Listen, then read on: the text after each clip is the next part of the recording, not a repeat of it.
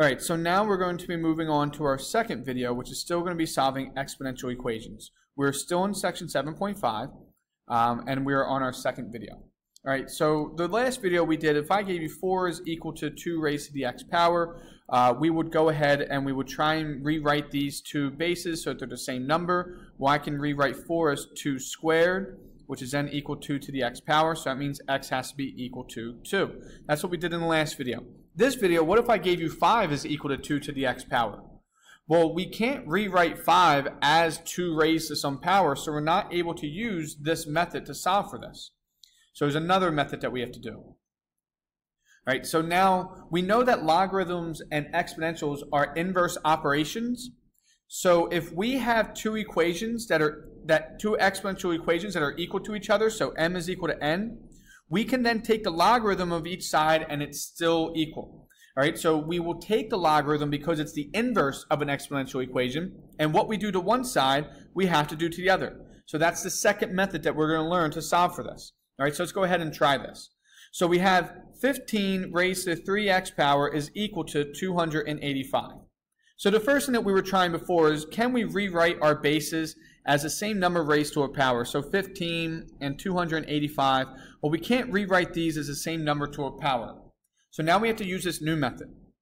All right, so we know the inverse operation of exponents or exponentials is logarithms. So what we will do is we will take the logarithm of each side. What we do to one side, we have to do to the other.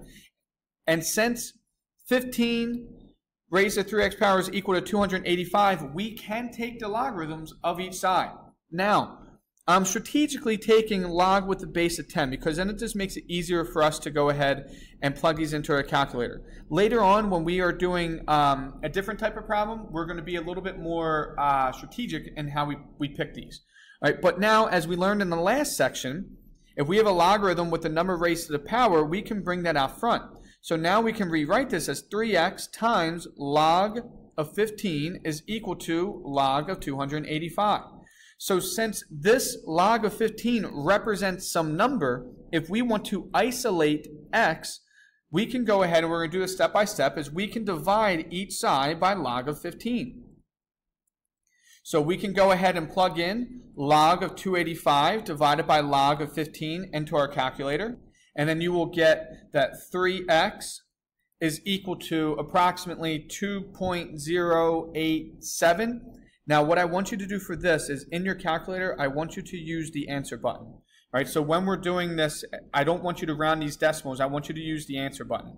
All right, and then from here, if we want to solve for x now, all we have to do is divide each side by 3, and then x will be approximately equal to 0.6958, and depending on how I ask you to round this decimal, maybe to the 100th, maybe to the 1000th, so maybe to the second decimal place, maybe to the third.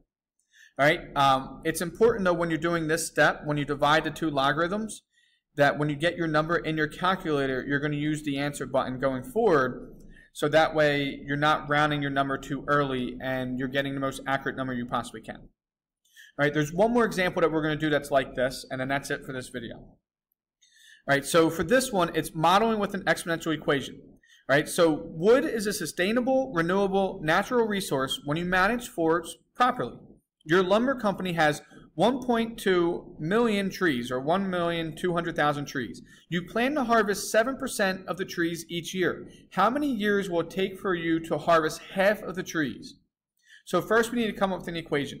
Our R is equal to 7%, so that means our R is equal to 0.07. Now, if we are harvesting this each year, our B, our base, is equal to 1 plus R, but since this is harvesting, our B is going to be equal to 1 minus R, so our B is equal to 1 minus 0.07, or our B is equal to 0.93. All right, so we know our equation. We have y is equal to a times b to the x power. Well, we just said that b is equal to 0.93, so our y is equal to a times 0.93 to the x power. And remember, our a is our initial starting point, so it's 1.2. So our y is equal to 1,200,000 times 0.93 raised to the x power.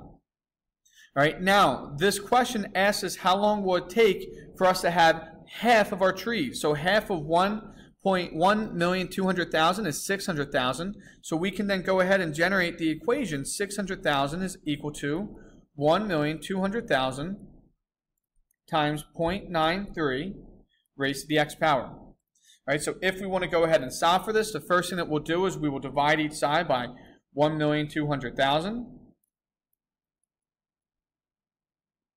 Then you'll get 0.5 is equal to 0.93 raised to the x power.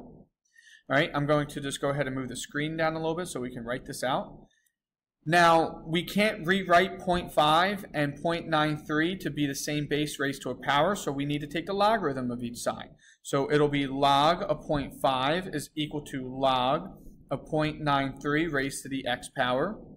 We will move this x power out front, so it's log of 0.5 is equal to x times log of 0.93. Then we will divide each side by log of 0.93. And then we will get x is equal to approximately 9.55 years. So approximately 9.5 years. So in 9.5 years, you will then be at half of your trees. All right, so that's it. That's it for this video. There's one more video, then we're done for this section.